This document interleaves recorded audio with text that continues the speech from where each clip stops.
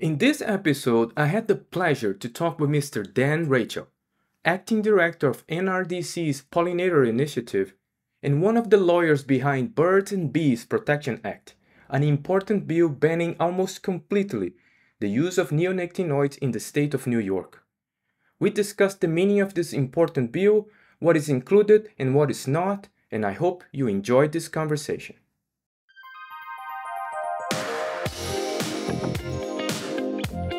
Welcome to Inside the Hive.tv podcast. I'm your host, Dr. Umberto Boncristiani. In this podcast, we talk about the teachings of the most successful society in natural history, the honeybees. It doesn't matter if you're a beginner, an advanced beekeeper, or just curious about honeybees.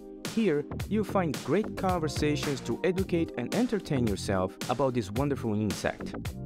From honeybee biology to how to make money with honeybees, you won't miss anything here. Inside the Hive.tv podcast is brought to you by our fans on Patreon.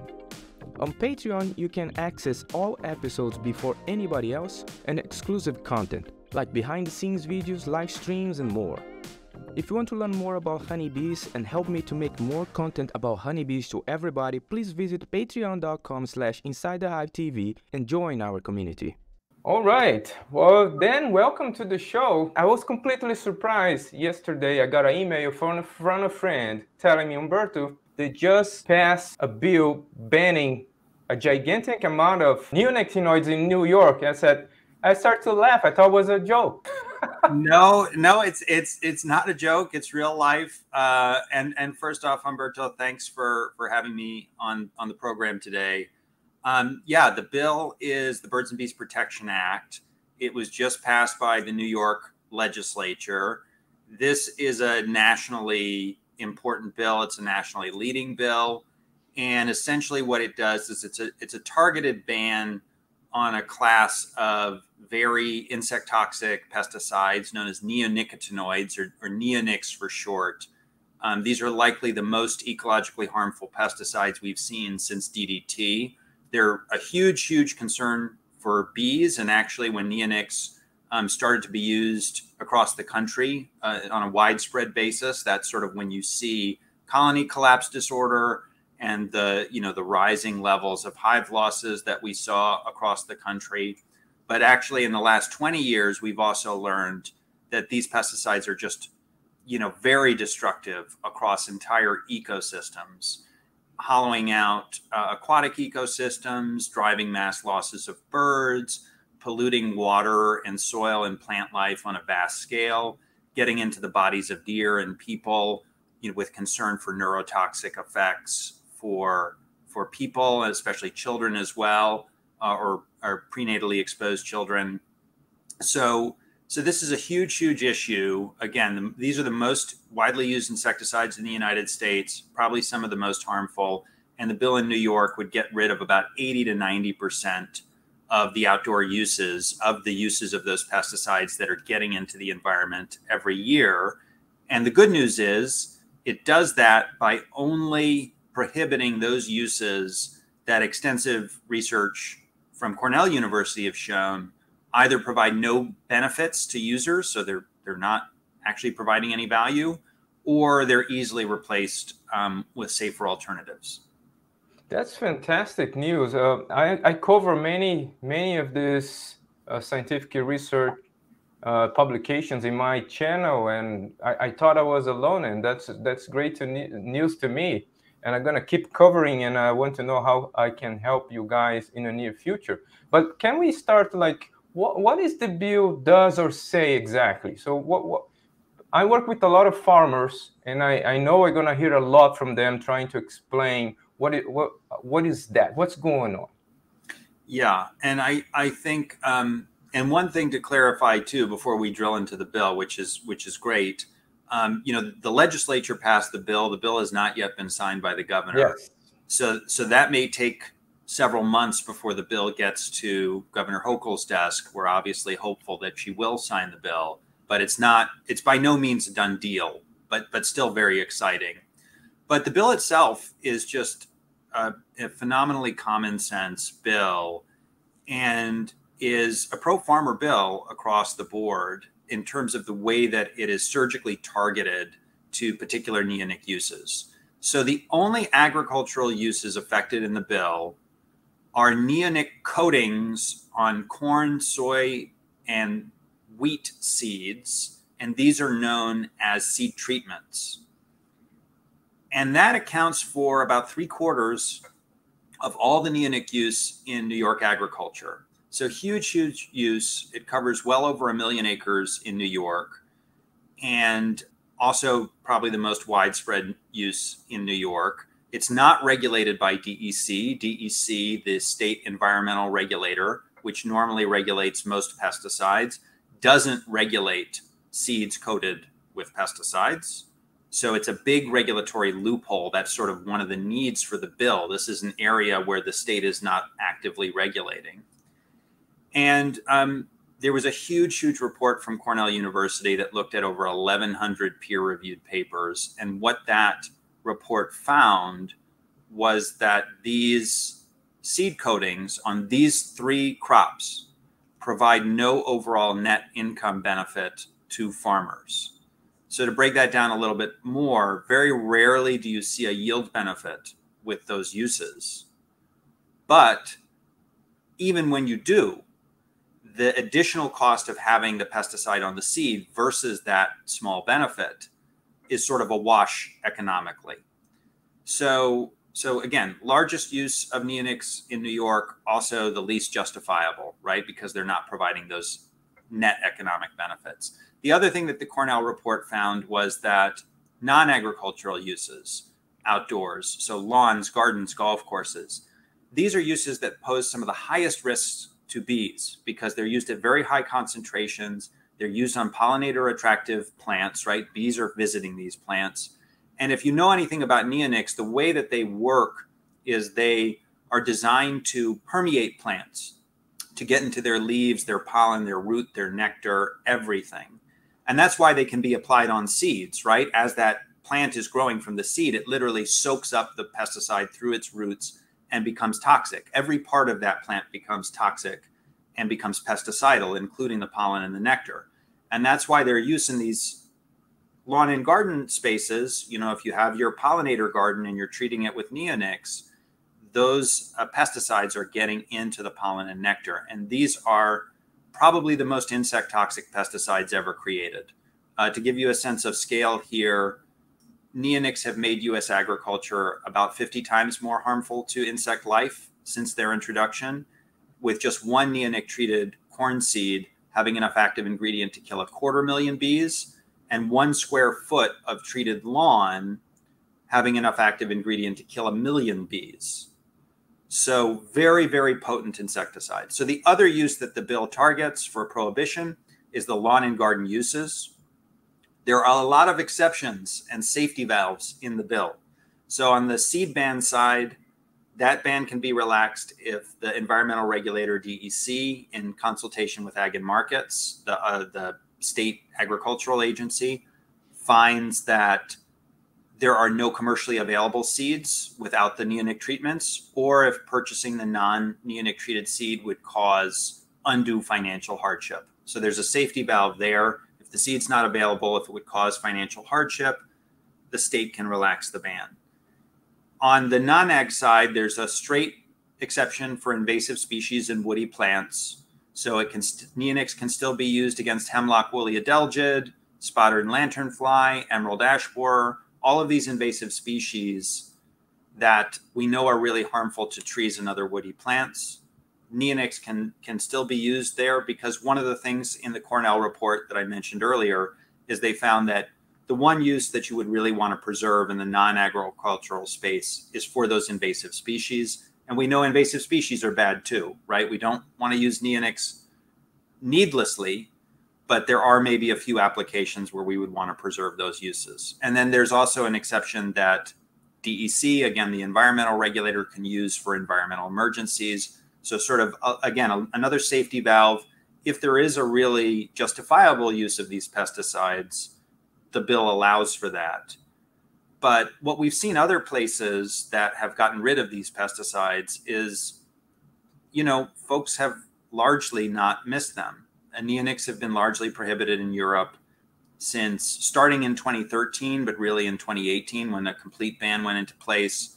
They're being phased out in Canada. We're not seeing switching to more harmful replacements for these particular uses targeted by the New York bill. The New York bill is a lot more targeted than what happened in Europe, right? It's based on this report that looks just at New York. It's targeted just at those uses that are identified as needless, right? Or easily replaced with safer alternatives. So I think one thing that we would want to stress about the bill is how surgically targeted it is and how much it's going to help farmers across the board. Because if we get rid of these pesticides that are driving bee losses, and it's not just honeybees, but native bees as well, which we know are declining in New York from a recent report, that's going to help anybody who relies on bees to produce crops. And we know already from other science, apple production is down nationwide. Cherry production is down nationwide. These are two really important crops in New York. And they're down because of a lack of bees and other pollinators. We don't have enough pollinators to produce the top yields for these crops. And that's true worldwide. It's especially true in the United States. And so again, this bill is going to benefit anybody who's relying on a bee to boost their yields. Well, I'm glad to hear that, because in my work as a consultant, some beekeepers even hired me to do tests, specifically tests in their own operation, because they were suspicious about, they're driven by fear. Basically, they couldn't see the economic value they were suspicious about, but they couldn't change anything because they were scared. Only with the imagination of, okay, if I do a little test here and nothing happened, I'm gonna lose my whole operation or things like that. So I have farmers reaching out with that thought, and now you guys are, that makes a lot of sense to me. Makes a lot of sense to me from the things I heard from the field, from the ground. So very, very interesting. How long it took for this whole thing to happen? How many times you guys tried? Can you give me a little overview of the timeline and how hard it was to get it where we are today? I think there was a huge effort from a lot of people. It included sort of the usual suspects, right? Your environmental groups. It included some grassroots groups, so Pollinator Pathways, which are sort of a new group of organizations sprouting up across the state and the country that are focused on helping pollinators. It also included health experts. There are a number of doctors that are very worried about these pesticides because they're neurotoxic, and the thought is, you know, like lead or mercury, there may be no safe level of these pesticides in people's bodies. And we know actually from CDC monitoring, they're in at least half the American population. On any given day, about half of us have neonics in our bodies. And a more recent study of New York women and women from 4 other states found neonics in over 95% of their bodies, with levels rising every year from 2017 to 2020. So again, health experts, very, very concerned about these pesticides. They were a key component. Farmers, you know, there are a lot of farmers that are worried about the impacts of these pesticides, particularly farmers that are dependent on pollinators, particularly farmers that are, you know, trying to do organic or regenerative agriculture, because these pesticides do spread through the environment. They get into water, so they can contaminate lands. They can get rid of not only the beneficial pollinators, but also the pest predators, right? The good bugs that eat the bad bugs. They get rid of the bugs that are good for soil health, like earthworms and other soil decomposers.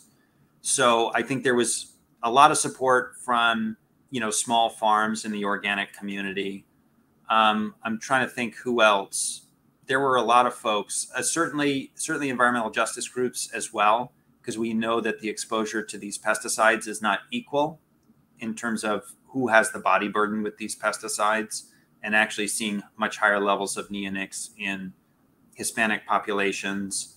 So, and also people not being able to avoid neonics. You know, one good way to avoid them is to eat all organic produce. Another good way is to, you know, put a fancy filter on your water supply to get the neonics out of tap water if they happen to be contaminating your water.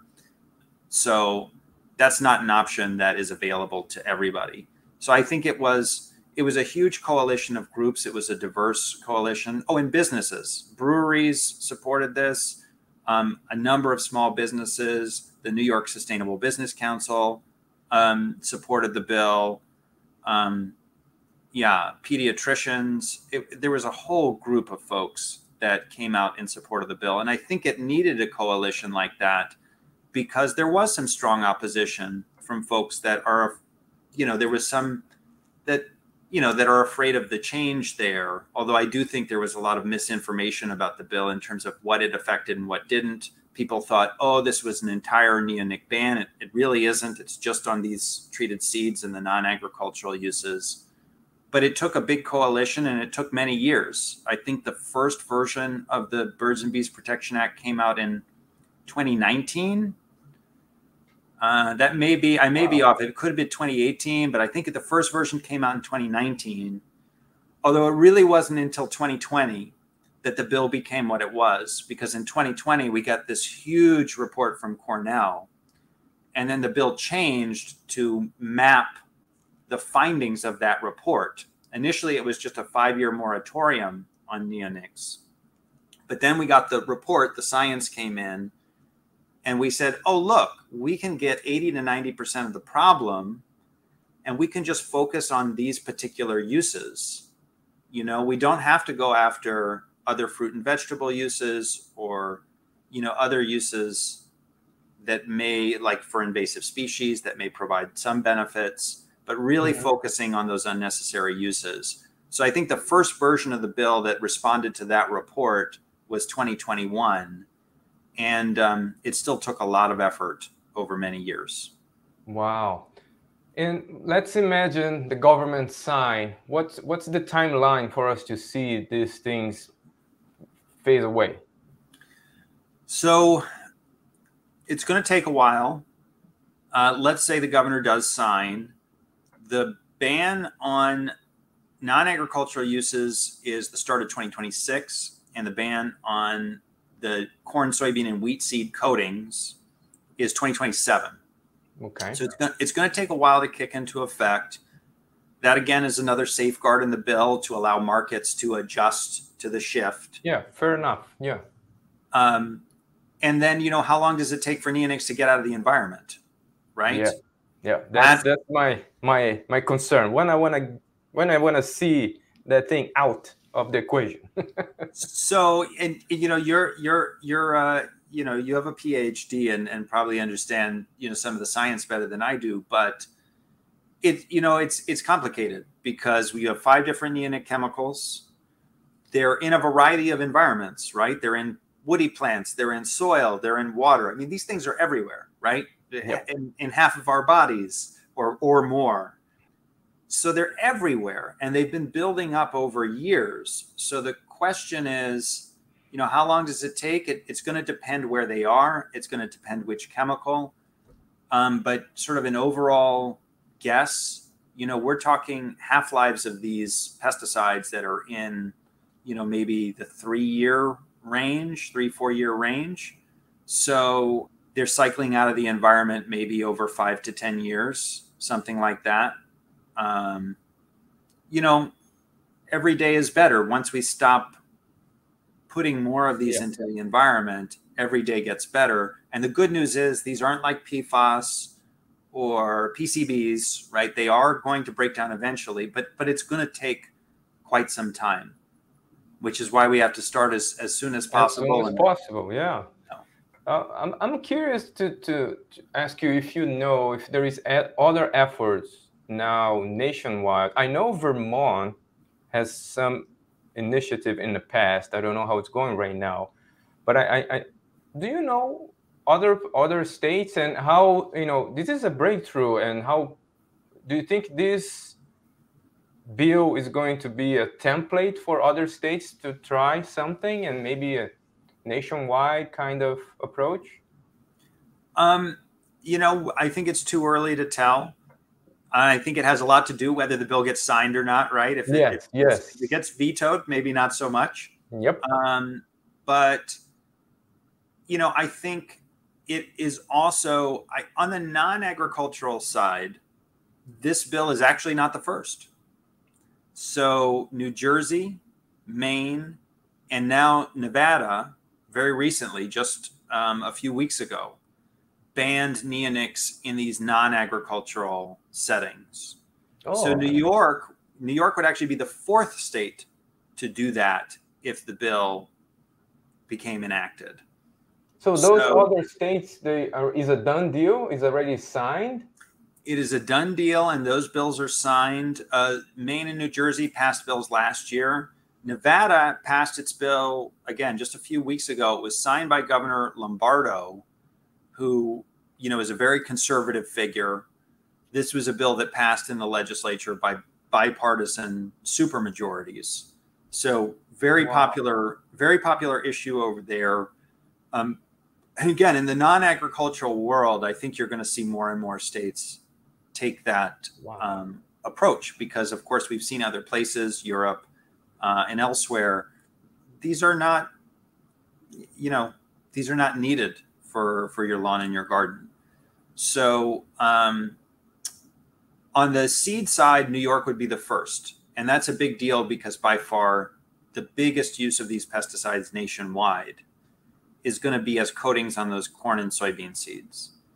And it wasn't the introduction of neonics that we see that links up really well with the mass losses of bees and colony collapse. What maps up with that massive loss that we see in the mid-2000s is where these pesticides start being used on corn and soybean seeds. After that point, their use just exploded nationwide. And most of that use, outside of maybe the Deep South, you know, as the Cornell report shows and other reports show, that's not providing economic benefits, right, to farmers on balance. Yep. So that's what's so remarkable about this bill. That's what's so important about it. Although, if we look around the world, and in just across the border in Quebec and Ontario, they basically don't use neonic treated seeds anymore, and they haven't for several years. And yields have been ineffective, right? They're still growing corn, they're still growing soybeans. So it's a nationally important bill here in the United States, but just across the border from New York, they've been doing it without neonics for quite some time. And the same is true of Europe. They haven't used neonics on corn and soybean there since 2013. So like a lot of things when it comes to pesticides, the United States generally lags behind, which is why it's so important that states like New York and other leading states show that, hey, it can be done here. You know, it's going to be okay. That's the way I feel. If a big state like New York, okay, it passed in New York now, what are you going to talk about? Yeah, interesting. Wow.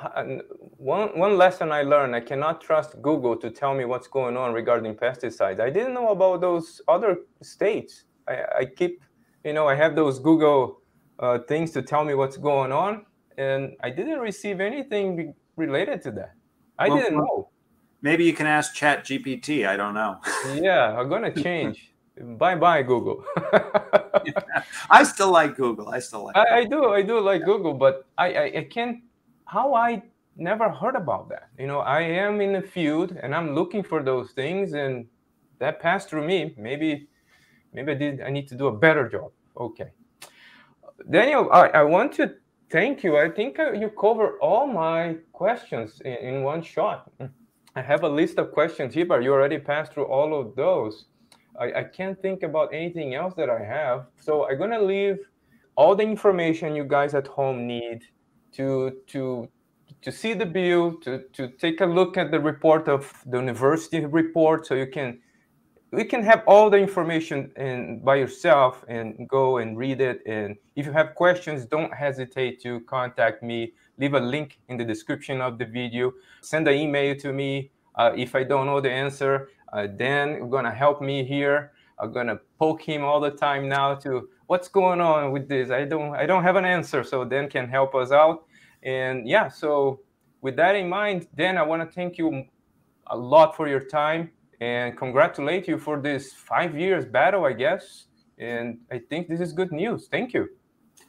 Yeah, it's great news. And Humberto, thank you so much for having me on the program, and happy to be bothered with questions anytime. Okay, we will. We will. All right. Thank you very much. Thank you. InsideTheHive.tv podcast is brought to you by our fans on Patreon. On Patreon, you can access all episodes before anybody else and exclusive content, like behind-the-scenes videos, live streams, and more. If you want to learn more about honeybees and help me to make more content about honeybees to everybody, please visit patreon.com/InsideTheHive.tv and join our community.